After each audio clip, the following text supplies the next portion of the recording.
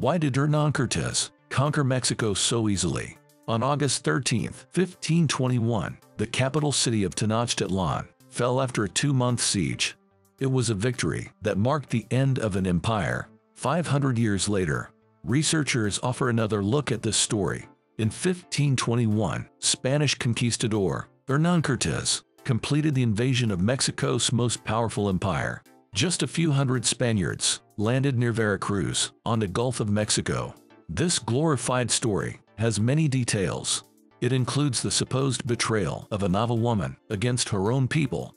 It tells of the Spanish overcoming a vastly larger Aztec army. But we find a little problem here. The narrative of Spanish conquest of Tenochtitlan comes mostly through the eyewitness accounts of Cortés' soldiers. Other evidence comes from the historian Francisco López de Gomara. His accounts are based on interviews with Cortés and his own letters. All of this is really just Spanish men aggrandizing their own story. Now researchers are re-examining this narrative. A more nuanced story is revealed. The Spanish heavily depended on indigenous allies like the Tlaxcalans and the Texcocans. They were also searching for an opportunity to put an end to Aztec hegemony in the region. It was always about Cortés building alliances. Cortés first landed near Veracruz on April 22, 1519. It was the so-called Good Friday. He had a force of a few hundred Spaniards. Shortly before his arrival there, he fought against indigenous Maya to the southeast of Veracruz. It resulted in a truce. The Maya presented slaves to Cortés, including a woman named Malincine. She is sometimes known as Marina or La Malinche in Spanish. She was a Nava woman speaking the Aztec language, as well as some Maya languages.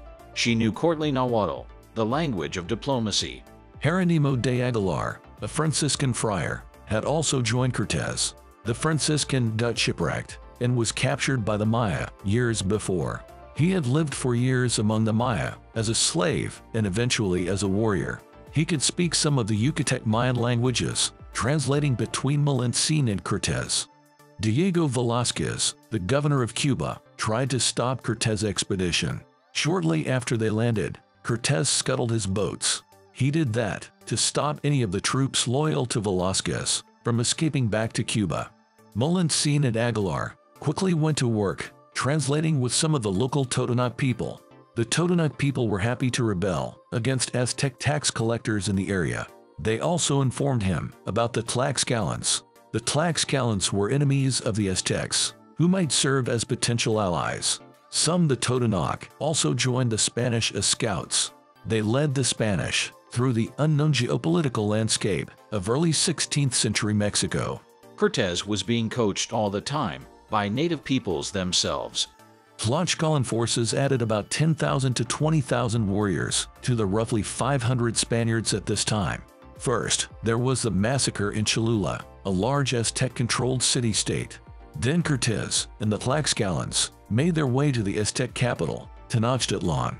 It was the site of modern-day Mexico City. The Europeans remained there for about 8 months. Cortés kidnapped Moctezuma II and kept him in his own quarters well into 1520. Then Cortés left to fight a force sent by Velázquez from Cuba to stop him. He ambushed them and then recruited the survivors to their cause with promises of riches and land in the region.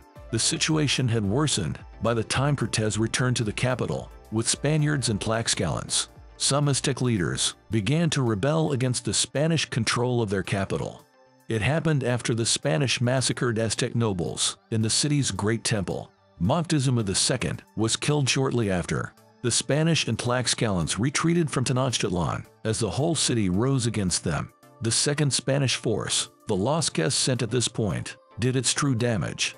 Smallpox began to tear through the region. Eventually, it took the life of Moctezuma II's successor, Huitlavic. The native population was devastated by disease. Cortés allied with Texcoco, an Aztec city.